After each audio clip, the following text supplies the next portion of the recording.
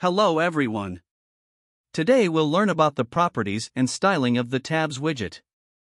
A tab contains a number of defined containers that can be navigated through the tab's titles, where each tab acts as a container that can have different widgets in it. We'll drag and drop it from the widgets inventory and inspect it. We're able to inspect the following properties. Let's cover them one by one. Tabs. This property lets you add and remove containers in the tabs widget.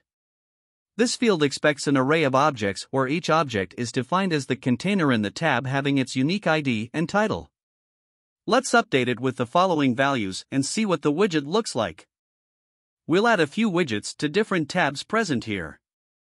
From the widgets inventory, drag and drop a text widget in the Home tab. In the Profile tab, let's drop a date picker, and similarly, in the Settings tab, we'll drop a number input.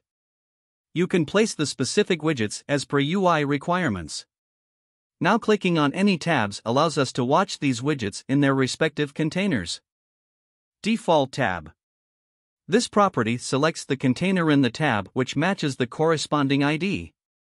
By default, the value is set to 0. Hide tabs. It allows you to hide the tab titles that we defined above. It accepts Boolean values, which can also be set programmatically by clicking on the FX button. Events. We can add an event handler for the following widget. We have got an onSwitch tab event that will run when we click on the tab titles. I'm adding the following value. Now when we switch the tabs, the event will be triggered and we can see the pop-up message. Tooltip. Under the general accordion, you can set the value of a tooltip. Let's try it out by entering the following value. Now when we hover on the widget, we find the tooltip with the assigned value. Layout. Toggle on or off to display the widget in desktop and mobile view. You can programmatically determine the value by clicking on FX to set a Boolean value. Now let's explore styling this widget by clicking on the Styles tab. Let's explore the following options.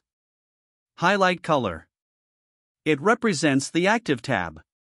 We can change the highlight color of the selected tab to a different one. Let's try this out. Visibility. We can toggle it on or off to control the visibility of the widget.